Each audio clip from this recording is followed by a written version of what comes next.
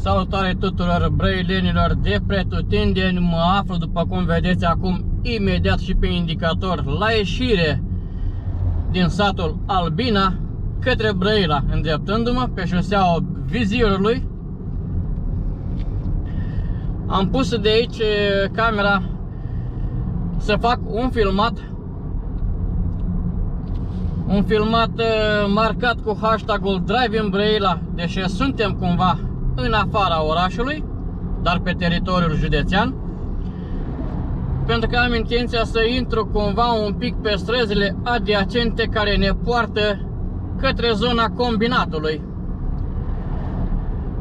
Aici, din câte știți, chiar aici la podul din față pe care urmează să-l urc, în stânga podului, practic cred eu că este cam cel mai mare spațiu pentru mașini demolate. Dacă vreți piese de rezervă, aici să găsiți un întreg service, un întreg parc auto cu dezmembrări și montări auto. Găsești ce vrei și ce nu vrei. Le vedeți acum și pe filmare, cât de puțin. Însă nu acesta este interesul. V-am dat informația pentru că oricum se vede pe filmare și poate sunt persoane interesate și caută ceva piese pentru mașini. Însă, așa cum am zis, mă îndrept către Brăila, către oraș, ca să zic. Și hai să vedem dacă avem cumva acces pe câteva din străzile care ne poartă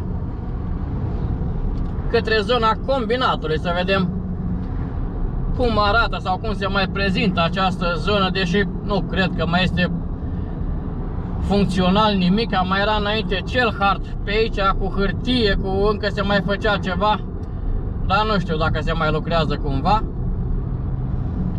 Hai să mă dau un pic aici pe dreapta să-i fac loc la... am un camion în spate.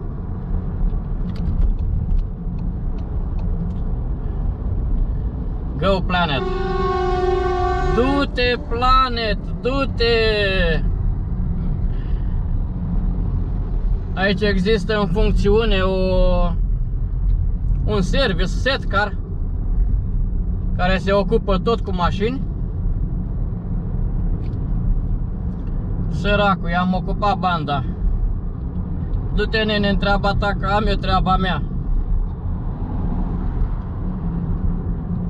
Aici vedeți că există pe mijlocul șoselei sau drumului național și acest parapete despărțitor din beton, la fel cum se află și pe alte drumuri sau inclusiv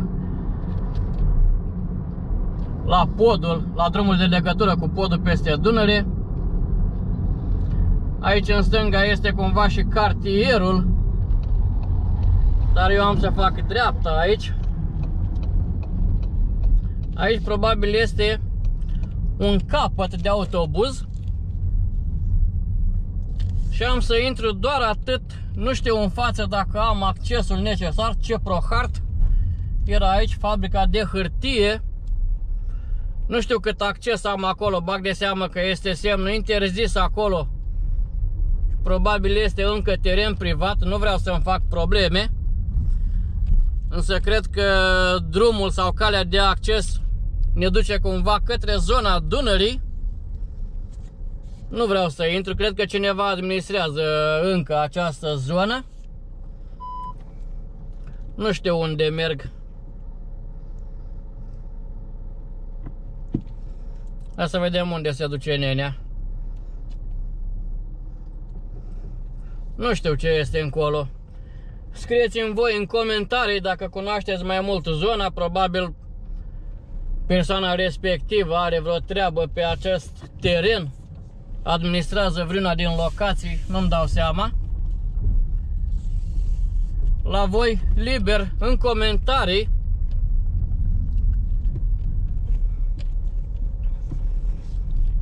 Hai să vedem aici unde merg. V-am spus că încă mai sunt zone, încă se mai desfășoară anumite Ce Prohart, ESA Brăila, câteva mașini. Mai sunt anumite zone care încă mai lucrează, mai desfășoară câteva activități, tind să cred, din pricina prezenței persoanelor pe aici. În zonă de altfel există și o stație de asfalt, Eurobuilding, exact, cei care se ocupă cu asfaltul prin zonă.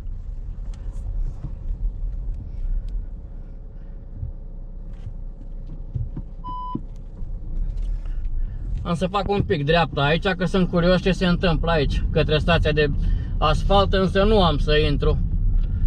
Bag de seamă că drumul continuu e în față.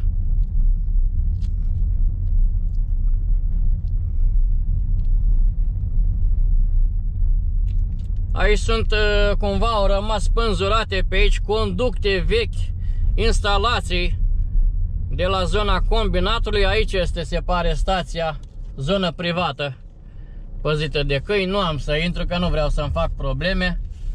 Am să întorc aici mașina.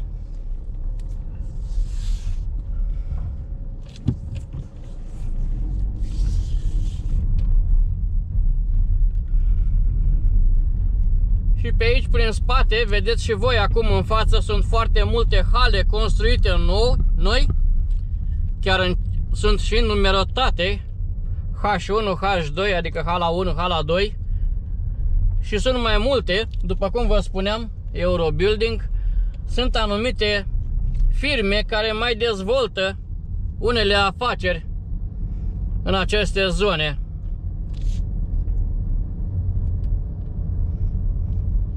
Nici nu știu cât, ia uite, hala 6.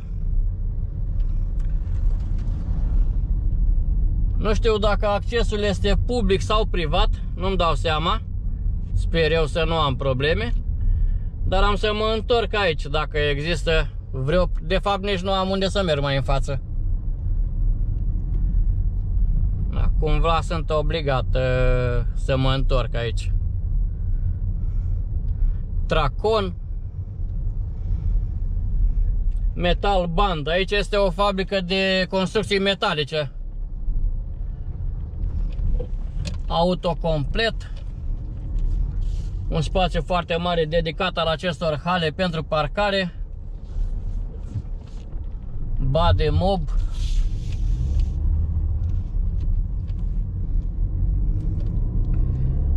Am vrut să intru din simpla curiozitate să văd ce anumite activități sau ce firme își mai desfășoară activitatea în această zonă și de aceea am și dat drumul la filmare.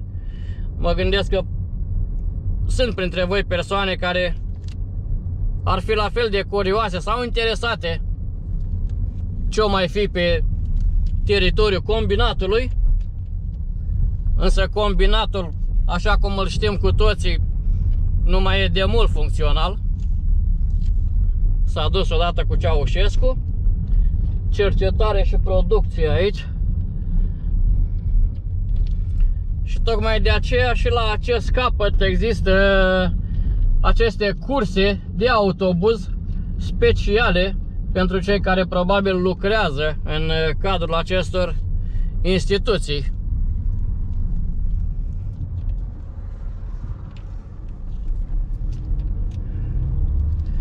Hai să mergem, am ieșit din nou în strada principală, pentru că mai este o cale de acces către zona Combinatului.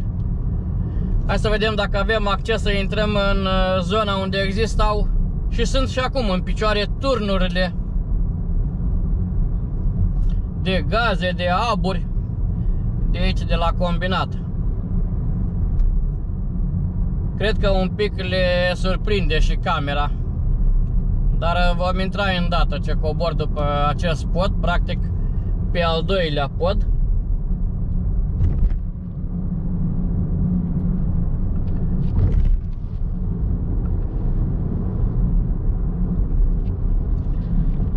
Pentru că am văzut că mi-a sugerat cineva în comentarii și curioasă fiind și de cartierul aflat în această zonă. Hai să vedem dacă aici avem acces. Nu cred, aici este o firmă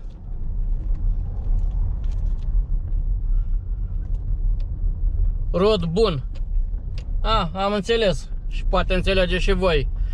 Aici sunt și câteva silozuri și își desfășoară activitatea cei de la rod bun, care umblă în mare parte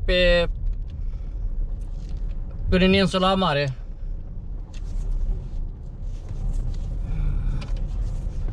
Da, este teren privat.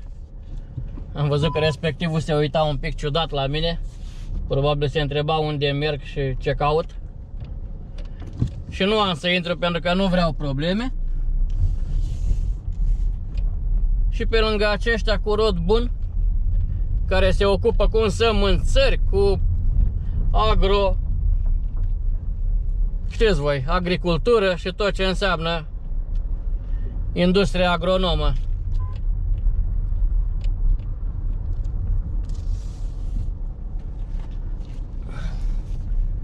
Nu acesta era drumul către combinat, însă cred că mai este încă un drum dincolo de aceste clădiri.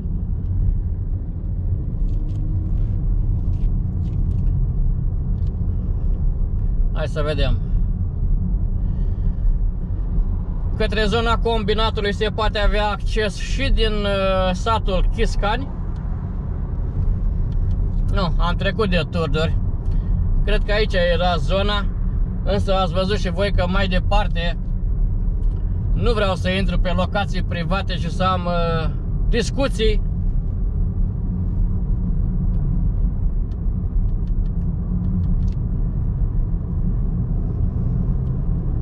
Aici, bineînțeles, în dreapta este câmp, după cum vedeți, porumbul uscat. Aici este și grâu și sensul giratoriu care ne dă acces către satul Chiscani.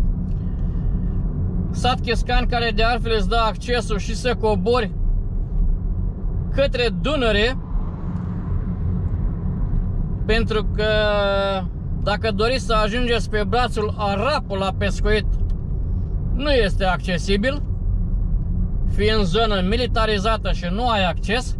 Practic prin Chiscani ești cumva dincolo de brațul și insula Arapul, că nu ai acces prin altă parte.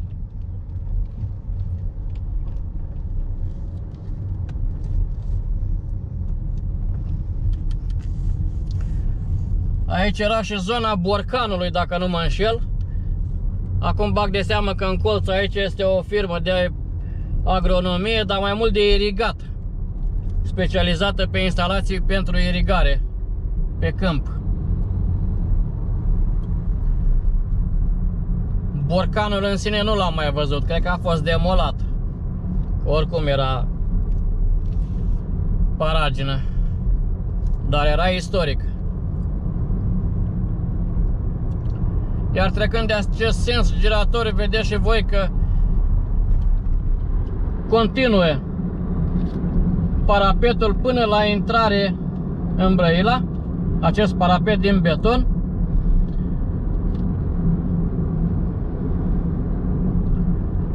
Și ajungem la sensul giratoriu care ne dă acces și către stațiunea Lacul Sărat. Stațiune în care este în plină desfășurare activitatea pentru noul stadion Chimia.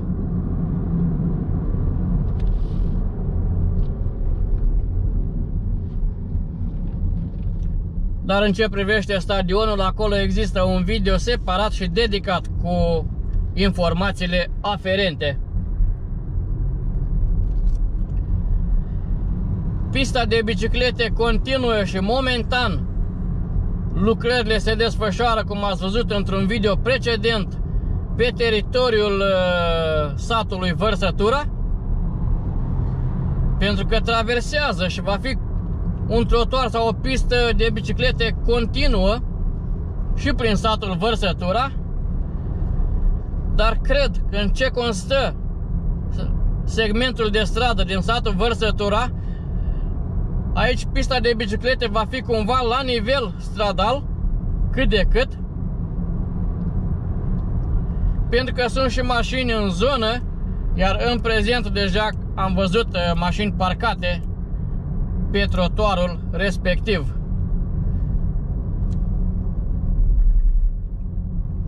Vedeți și voi acum pe partea stângă excavatoare, camioane, muncitori care lucrează de zor pentru acest trotuar de biciclete sau pietonal. Și ca lumea să înțeleagă, între pista de biciclete și gardul oamenilor se va face cumva din nou trotuarul pietonal. Va rămâne un pic mai îngust, însă este loc și de trotuarul pietonal și ca pista de biciclete să rămână liberă și dedicată de biciclete, însă vom vedea pe viitor dacă va fi liberă, că s-ar putea să fie ocupată de mașini, să-și parcheze oamenii de aici mașinile pe trotuarul respectiv.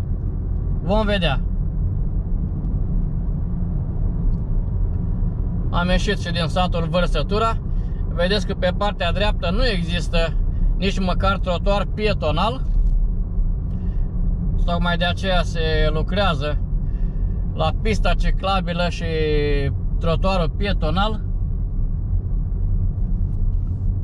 Iar aici știți cu toții, sensul giratoriu, centru comercial, nu mai intru în detalii.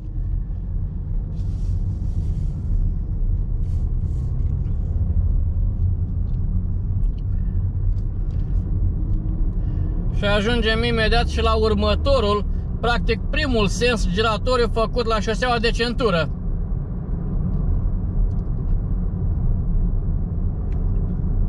Giratoriu care îți dă acces pe șoseaua de centură către șoseaua Buzăului și către, dacă mergi drept, până la pasajul CFR.